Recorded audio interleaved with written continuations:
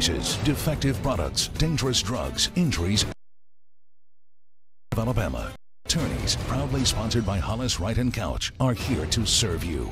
Your tough legal questions answered by our experts. The Attorneys with Josh Wright from the Hollis, Wright & Couch Law Firm and host David Lamb.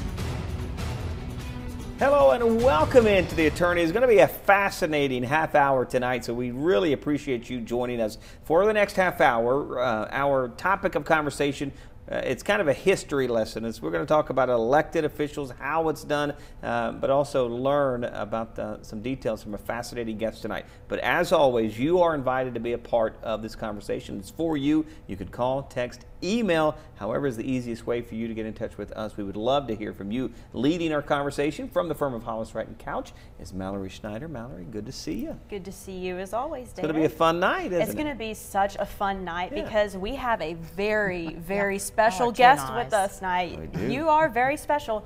Former Chief Justice of the Alabama Supreme Court, Sue Bell Cobb. She was Chief Justice from 2007 till 2011, and before that, she served on the Alabama Criminal Court of Appeals. And so we're very lucky and honored to have you here to talk about the election process. And now her credentials go way past what I just told you. That's just a sprinkle on the resume for you. So if you wouldn't mind, just fill us in a little bit about how you became Chief Justice and beyond. Well, Mallory, David, it's so nice to be here. It really is. I actually became a judge November the 5th, 1981. Probably a lot of your listeners, folks that actually stay up this late at night, weren't even born then. But I became the first, the youngest judge in the state of Alabama at the age of 25. Governor Fob James appointed me to a vacancy that had been in the Conecuh County District Court bench for 4 years. Alabama's court system had been unified by the genius of former Chief Justice and U.S. Senator Howell Heflin. And I was able to get that appointment, and then I had to run immediately thereafter. So I have a lot of stories that I'm known for throughout the state of dogs that ran after me and various and sundry things, and dog bites. I guess DAWG, dog bites. And but I ran and won, and then I ran again in 1988 for another 6-year term. That was an interesting race. My father driving the pickup truck, you know, going down the dirt roads, because you know there was no major media in Conecuh County. Right. You know, it was your little yard signs and some ads in the Evergreen Current, our only newspaper at the time. But then, after 13.5 years, and one of the things I'm most proud of is that during that 13.5 years, I tried cases. I was appointed by whoever the Chief Justice was at the time in over 40 counties, serving as circuit district and one time even probate judge of Lowndes County. And so I got such great experience as I traveled all over the state taking on cases. I then decided to run for the Court of Criminal Appeals, and I became the first woman elected to the Court of Criminal Appeals in 1994. I ran again for another 6-year term in 2000. That year, I was the only Democrat who ran statewide and was successful in that particular year, and I earned another term. That 12 years on the Court of Criminal Appeals, I ruled on over 25,000 criminal cases. Wow. Goodness. So that's experience that, you know, you can't, not everyone can accumulate. So at that time, I really believed that the Supreme Court needed trial court experience, needed the depth and breadth of experience that I had, and I ran and became, with the support of so many, I ran against a wonderful man from here in Birmingham. He was fabulous, but I was able to win, and because of the support of so many, and became the first female Chief Justice in the state, in the history of the state. And as I mentioned, I am most proud of the fact that, as far as we know, I'm the only juvenile judge who ever has served as Chief Justice. And it really is those cases, even though I did a little bit of everything, it's those juvenile cases where you really do see the opportunity to make a difference and turn a life around. And hopefully the Lord will give you the wisdom to do the right thing in each particular case so that you can put a child on a path for success. For you, when did you think, I mean, where you have ended up, where did that begin? Do you remember when you thought, you know, maybe kind of had dreams of a life that you ended up having? When I was in law school, the district judgeship in Conecuh County became open. there was a vacancy, and judges were appointed by the Chief Justice at the time to come and fill in, you know, and the dockets were not very much. Conecuh County is a smaller county. But at that time, I didn't have any idea that I'd be a judge. I was in law school. I did feel a call to go back to Evergreen, go back to my hometown of Conecuh County and serve the people that I love, my hometown. That's the reason I am who I am, are the people of Conecuh County and Evergreen and my wonderful parents and my family. So I then realized when I was a senior in law school that the vacancy was still there. It was actually like it had just stayed open for me the entire time, because you have to be a resident of the county and you have to have a law degree. The judicial article did away with non-lawyer judges, thank goodness. There's other states still, even the state of New York, who still has justices of the peace that aren't lawyers. Really? Making important decisions over people's lives that don't have law degrees. There are numbers of states out in the West that still have non-lawyer judges.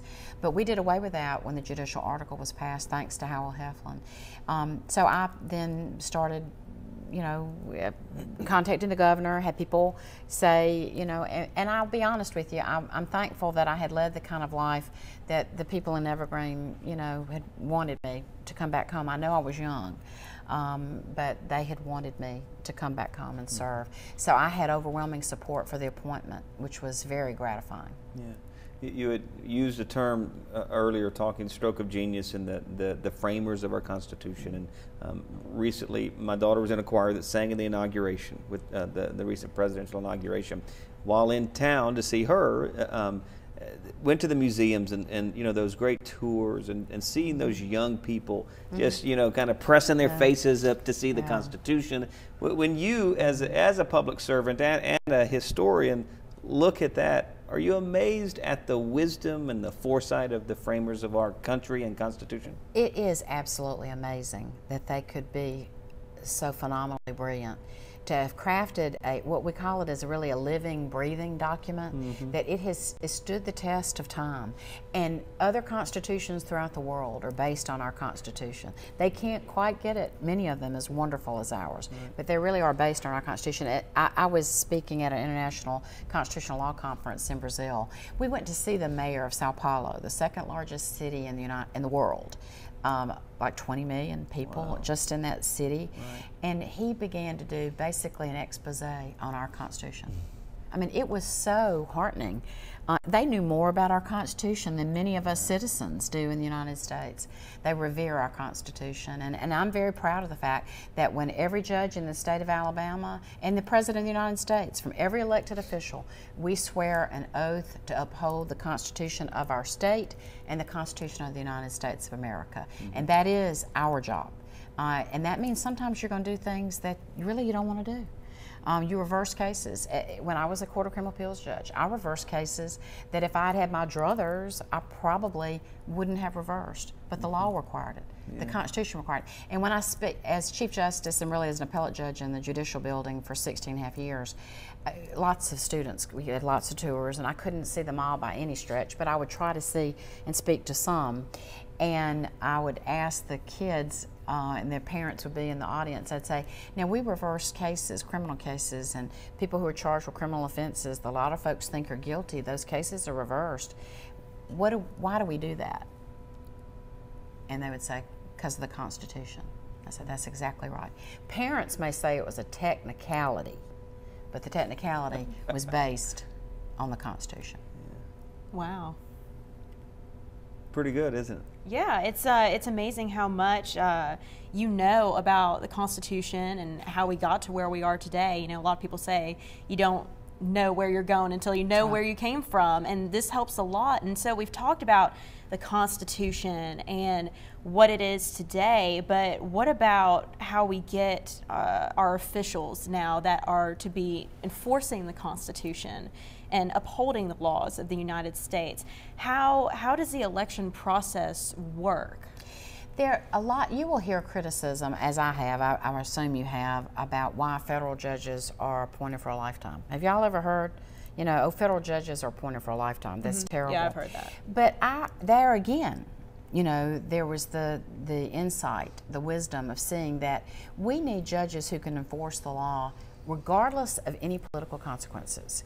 And that's what your lifetime appointments, whether you like it or not, they really are insulated from any politics. Once they're there, and they're insulated from politics. There again, I think you see that the law is so important. We are not a country of men and women. We are a country of laws. And it's supposed to be the same. It's equal justice under the law, no matter who you are, no matter what you look like, no matter where you're from. Do you understand the Electoral College? Somewhat. Because if so, after the break, I want you to explain it to us. I'll say, does anyone? That's a good question. We'll give that a shot. Former Alabama Supreme Court Chief Justice Sue Bell Cobb here on The Attorneys. After this break, we'll continue our conversation. As we head to break, get your questions to us. We'd love to hear from you. Stay tuned. More Attorneys coming right up.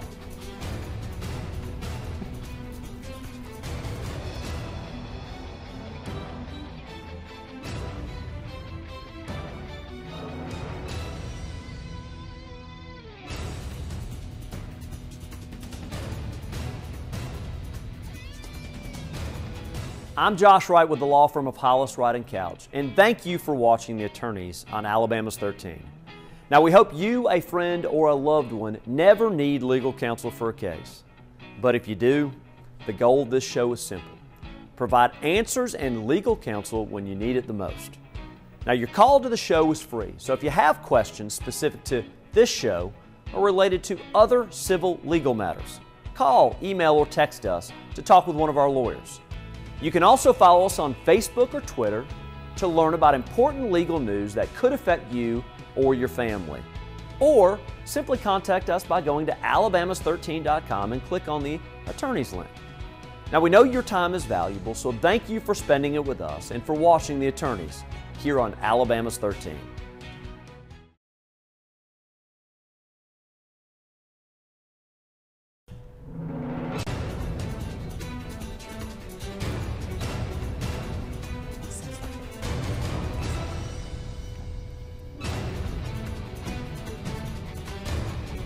Hello and welcome back into The Attorneys. Appreciate you spending your Sunday evening with us. Still time for you to get your questions into us. You can call, text, email those into us. Continuing our conversation with former Alabama Supreme Court Chief Justice Sue Bell Cobb, Mallory Schneider with the firm Hollis, Wright & Couch, leading this conversation. All right, we're going to get to a big issue here, right? Yes, a very big. We're going to understand it. Confusing issue. I'm going to take notes. Everybody's heard of the Electoral College. Right. Just because you hear that word every time a president is elected. Right. You see the counts on there, but what does it mean? What is this enigma of a college? Where did it come from and what does it do?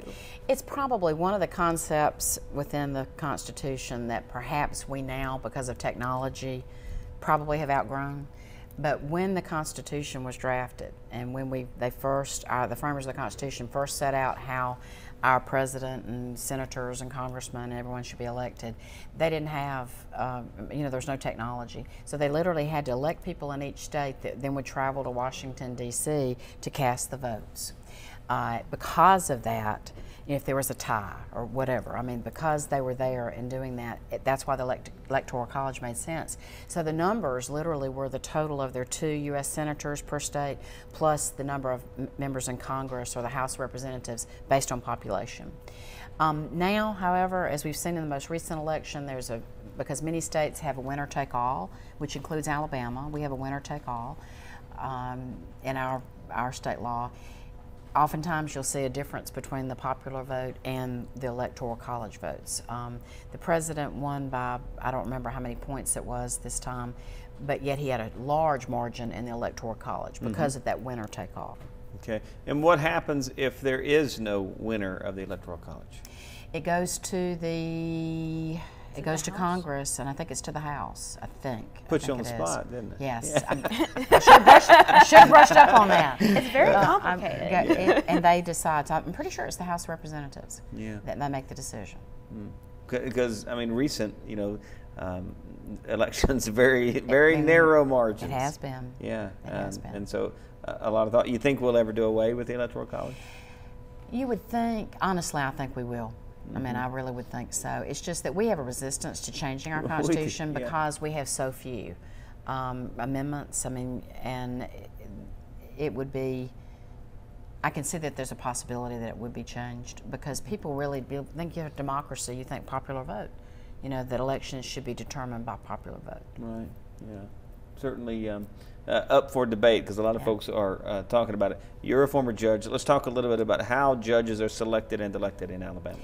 I have a real, there's just real consternation about how judges are elected in Alabama. Alabama has the most expensive judicial elections in the United States of America. When I won in 2006, I won in the most expensive judicial race in the entire United States of America, the second most expensive race in the history of the United States of America as far as judge races go. But the other states, they're not even anywhere close. During 3 election cycles in Alabama, $30 million was spent to elect your state trial court judge, state appellate judges. $30 million, state, your state appellate judges. Wow. During those 3 election cycles, the state of California that has merit selection, and many other states, I'm just using California as an example, merit selection, which they have voter retention, and every 4 years you vote for every judge to decide to keep them or get rid of them, which means you get to vote on everybody, every judge. $230,000 was spent.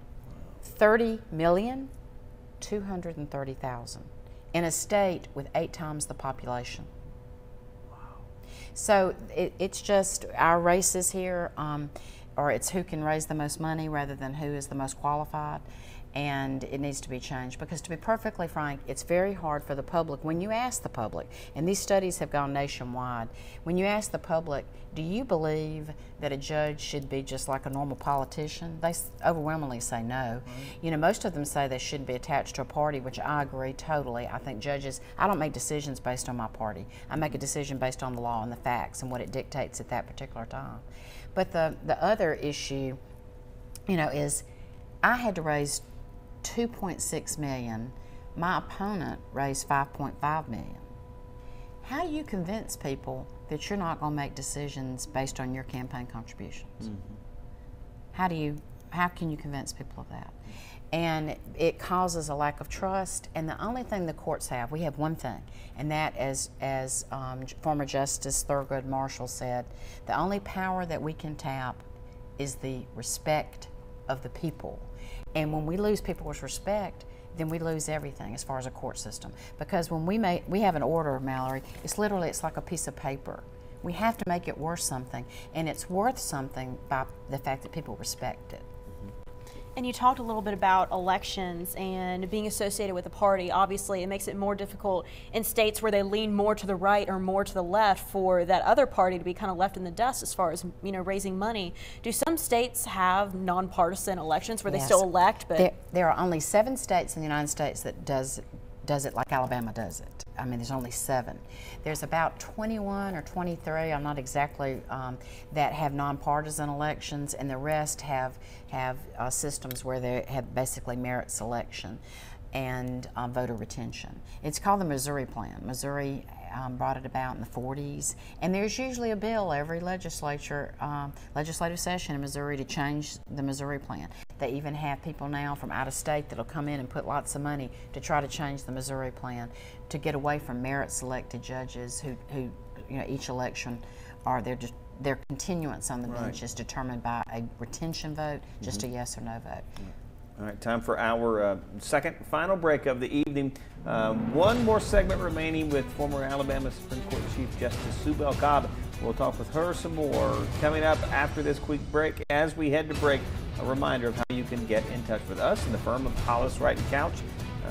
Mallory, y'all make it easy to find you, don't you? Oh yeah, there's multiple options that you see on the screen right Whatever there. you like. We're at one of those. That's right. Stay tuned. More of the attorneys coming right up.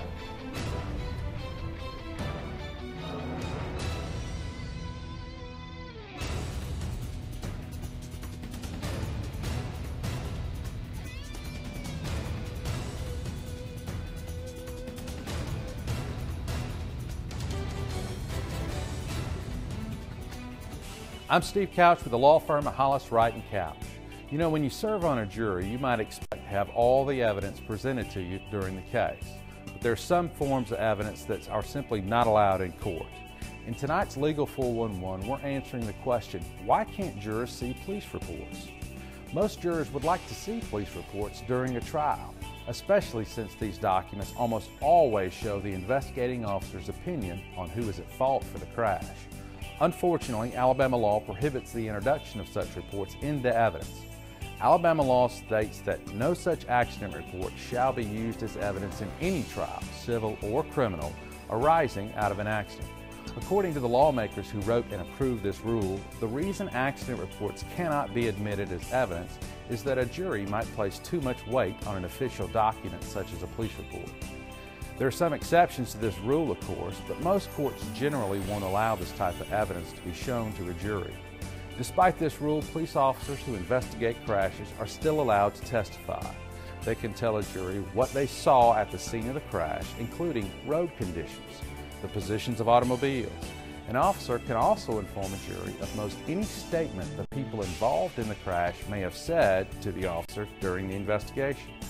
The accident report can even be used to refresh an officer's memory of the crash, but the actual document itself, that cannot be introduced into evidence, and the officer's opinion of who's at fault is also excluded.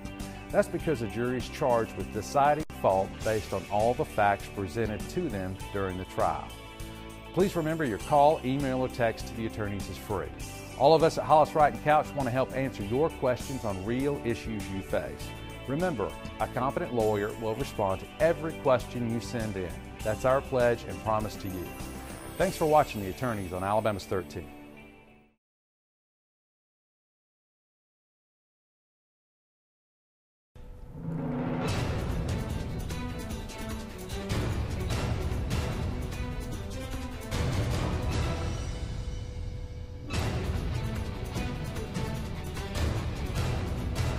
Welcome back in to The Attorneys, our final segment with former Alabama Supreme Court Chief Justice Bell Cobb. The final segment, but still time for you to get your questions into us. You can call, text, email those to us.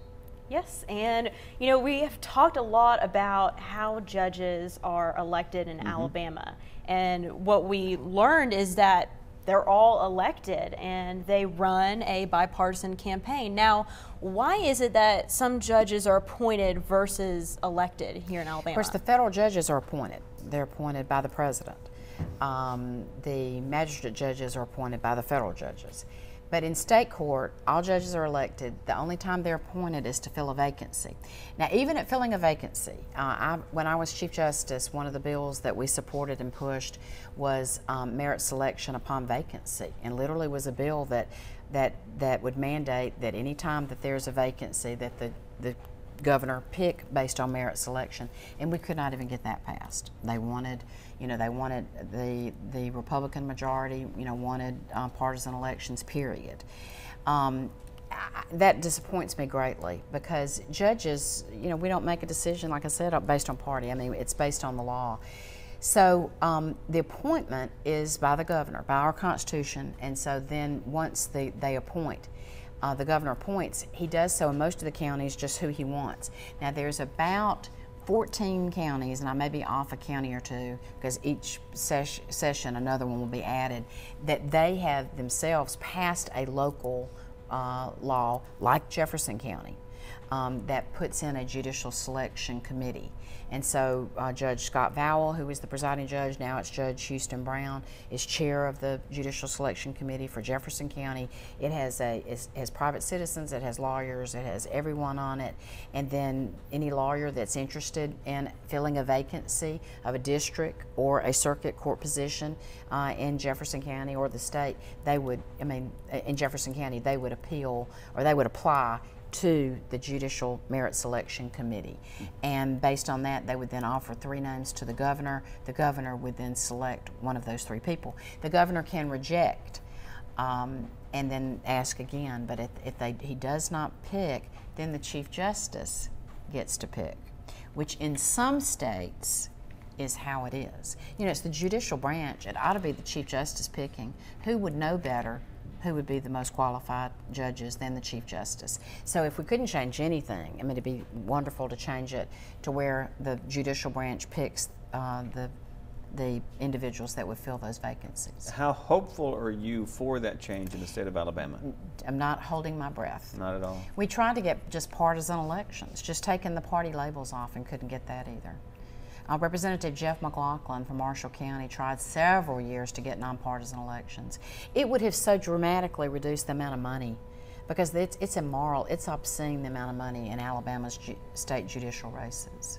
Why do you think the efforts have been so unsuccessful at this point? What is it about it that seems so bad to everyone else? I don't understand it, because we're in the minority. There are only 7 states that still have partisan election of judges, but the legislature, I'll have to say in defense of the Republicans who are in charge now in both houses, when the Democrats were in charge, they had an opportunity to change to nonpartisan elections, and they refused to do so. So it's been both parties at different times. But, you know, I'm just convinced that people are sick and tired of party politics. I mean, they actually want elected officials that'll get up there and be problem solvers and actually put politics aside. Let's just do something different. Let's just do something just because it's right. You know, just because it's in the public's best interest, the citizens' best interest. And that's surely what we want of judges, you know, individuals that they're sworn to simply do the right thing because it's the right thing to do. And I think maybe one thing our viewers would like to know is, what's an example of how politics could influence a judge, hypothetically, in a courtroom situation? Well, first of all, anybody can run, and we end up with, unfortunately, judges who are not qualified, and in very high, in jurisdictions like Jefferson County, for instance, where you've got such a high number of cases, a large number of cases, you need qualified lawyers to become judges. Now, I'm actually like the textbook case, you know, because I began brand new right out of law school, but that wouldn't happen today.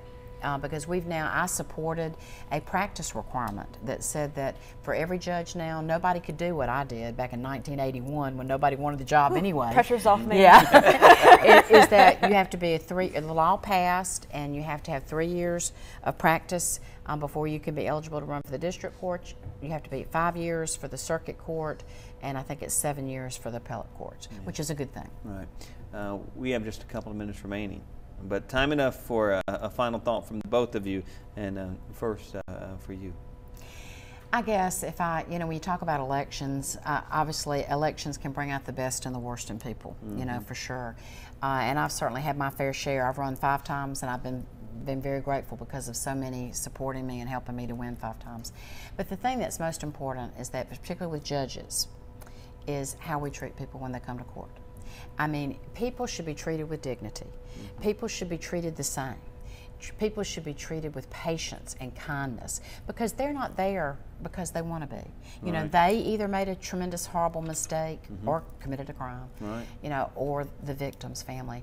So, you know, I really want judges to really be inspired to treat people with dignity. Yeah, real quick. Yes, my final thought is record this show, watch it over and over and over, because this is a great civics lesson, one that, quite frankly, I need to learn more about. So I'll be going home tonight, rewatching this show and learning some more about my civics. Yeah, it was great to have you here. Thank you, David. It really was great to be so here. much. It was our honor for sure, and hopefully you benefited from it as well. We appreciate your time. Thank you so much for being with us tonight. Again, the ways that you can get in touch with the firm of Hollis, Wright & Couch: call, text, email. Find them on Facebook as well as Twitter, Hollis_Wright on Twitter. You'll find them there. Thanks so much. We'll see you next week on The Attorneys. Thanks for watching The Attorneys, sponsored by the law firm of Hollis, Wright & Couch.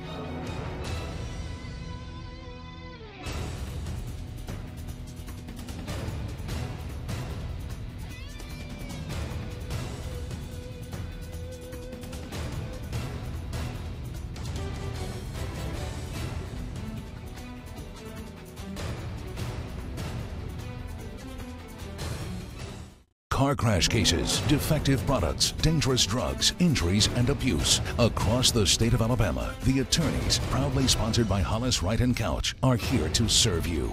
Your tough legal questions answered by our experts. The Attorneys with Josh Wright from the Hollis, Wright & Couch Law Firm and host David Lamb.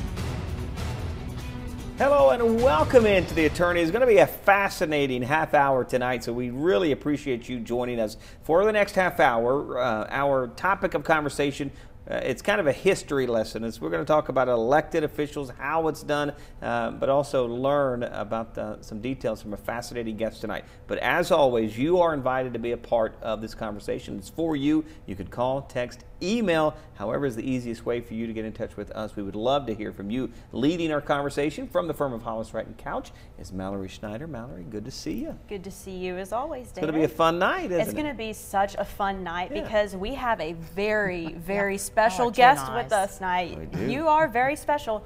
Former Chief Justice of the Alabama Supreme Court, Bell Cobb. She was Chief Justice from 2007 till 2011, and before that, she served on the Alabama Criminal Court of Appeals. And so we're very lucky and honored to have you here to talk about the election process. And now her credentials go way past what I just told you. That's just a sprinkle on the resume for you. So if you wouldn't mind, just fill us in a little bit about how you became Chief Justice and beyond. Well, Mallory, David, it's so nice to be here. It really is.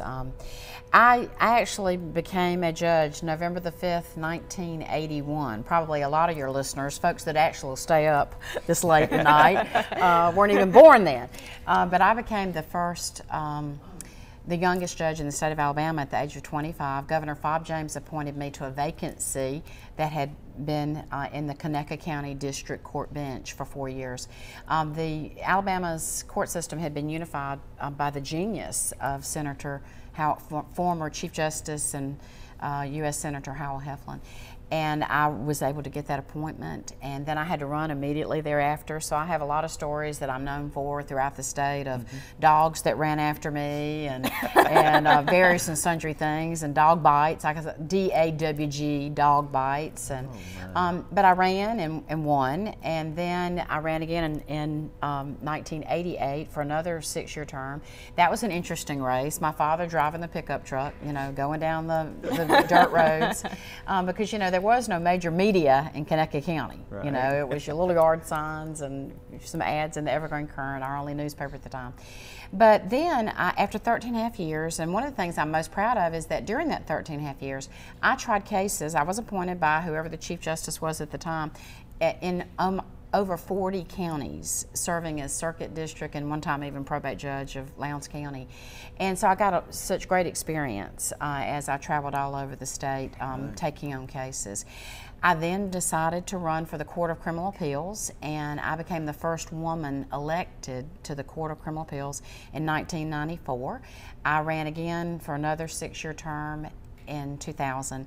That year, I was the only Democrat who ran statewide and was successful in that particular year, and I earned another term. That 12 years on the Court of Criminal Appeals, I ruled on over 25,000 criminal cases. Wow. So that's experience that, you know, you can't, not everyone can accumulate.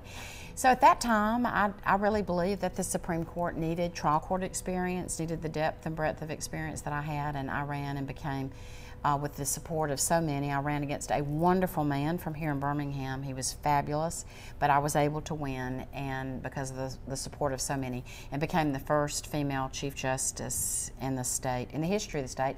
And as I mentioned, I am most proud of the fact that, as far as we know, I'm the only